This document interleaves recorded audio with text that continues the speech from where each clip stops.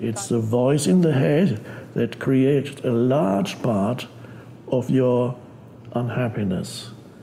And that's quite a realization.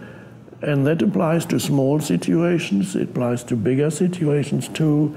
And some people live with a very critical and very negative voice in their head for years.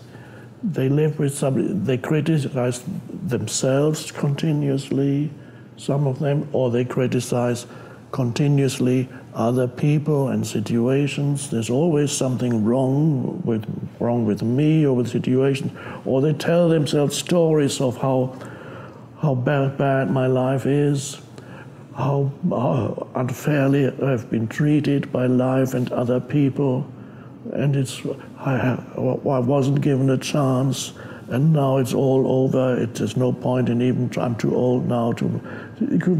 People carry very unhappy stories around in their head, and they call that my life. There are not that many people who are really happy with their lives. There are more people around who are unhappy with their lives. My life didn't go the way it was meant to go. It didn't go the way I was expecting it to go. Many things went wrong, and so people carry unhappy stories, and they derive their sense of identity from the unhappy story. Not realizing that it's an unhappy story, they call it me and my life. So that is and nobody has pointed out to them this is not. It does not have to be that way. You can become aware of the stories that you're telling yourself, the stories that give you your sense of your unhappy sense of self, and realize these are certain thoughts. I call it thoughts that create what we call your life situation. Mm-hmm. Your life situation, your past and your so-called future. And there's no life situation that is not problematic. Everybody has their set of problems. Every life situation has its difficulties and its problems. If it's not one thing, it's another. You cannot go through life without experiencing almost continuously problems, the word which I prefer is challenges. You cannot go through life without continuously experiencing challenges, either of interpersonal relationship challenges, close relationship challenges, health challenges, physical challenges, financial challenges, professional work challenges, living situation challenges. There's always something that goes wrong somewhere. So that's only to be expected. But this does not have to evolve into an unhappy story of me and my life. So you're able to differentiate between the story of my life, my so-called life, my life situation, and life.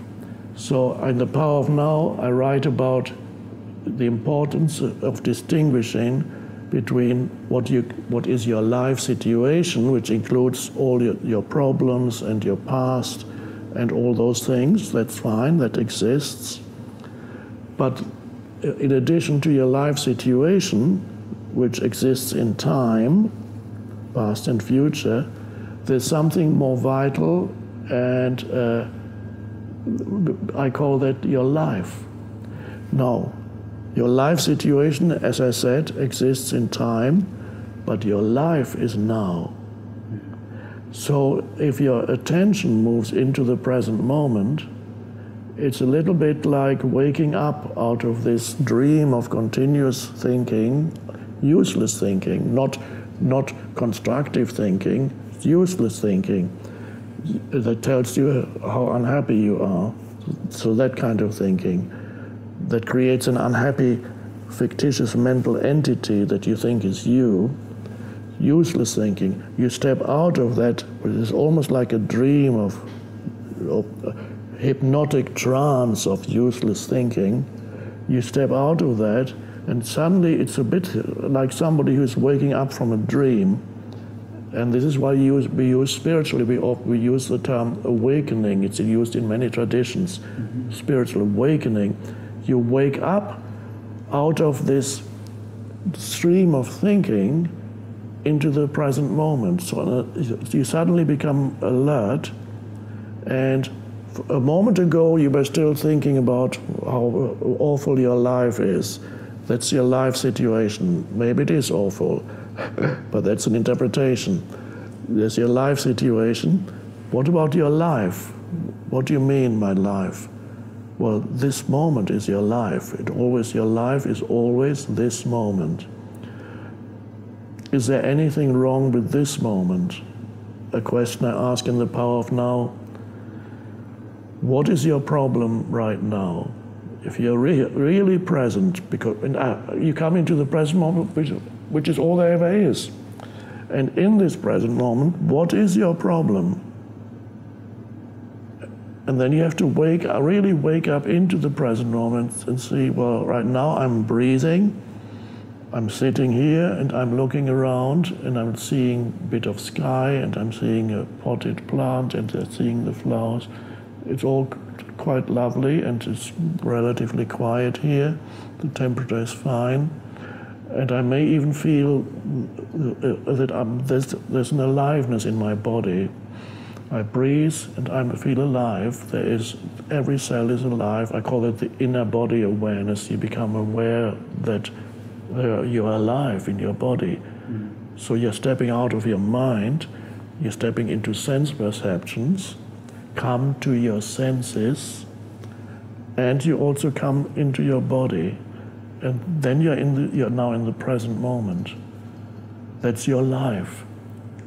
And yes, of course, you have to deal with the stuff in your life situation, but not be lost in it. You deal with it when the moment comes, when you're able to take action or do something, then you deal with it. But you're no longer lost in it, and you're no longer completely absorbed by this unhappy pseudo-identity that's created by useless thinking. So you come into the present moment. This is your life, and the rest is your life situation.